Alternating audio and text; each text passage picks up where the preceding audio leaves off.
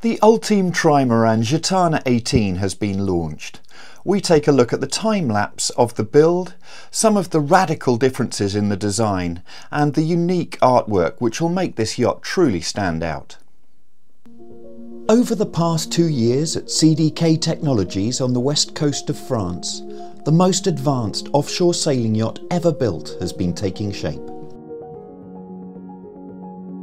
At 32 metres long, 22 metres wide, 38 metres high, and with 50,000 hours of design and study, 200,000 man-hours of construction by the 200 people involved in the project, the new Maxi Edmond de Rothschild Trimaran will be capable of pushing the 24-hour record, which currently stands at 907.7 nautical miles, to over 1,000 nautical miles, which would be averaging close to 42 knots.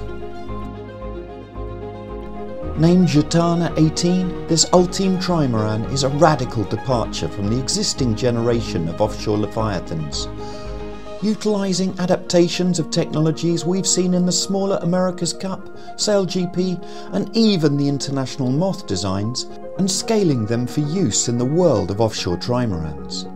No expense has been spared, and all the knowledge and experience of the Gitana and Team Verdier design offices, combined with C3 Technologies for the rudders, Franchi making the foils, Southern Spars building the mast and boom, Hark and Deck hardware, and North Sails have come together to make this extraordinary yacht.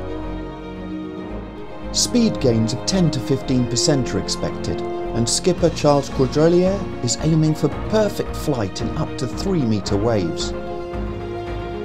On every front, Gitana 18 will take offshore sailing to another level.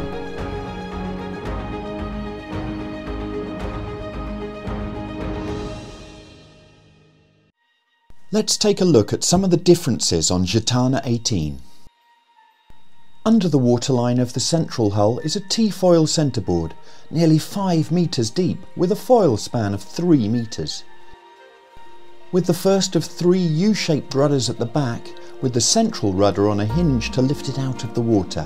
The port and starboard hulls also have this unique U-shaped rudder, each with a height of 4 metres and foil span of 2 metres. All equipped with trim tabs for steering and ride height control. The port and starboard rudders lift vertically. The port and starboard hull's Y-foils look very much like those on the America's Cup AC-75 monohulls, but pivot from the inboard side of the hull, having a span of over 10 metres and foils nearly 2.5 metres wide. Moving to the rig, the mast has spreaders which can be raked back while sailing to modify the power of the mainsail, a first at this scale.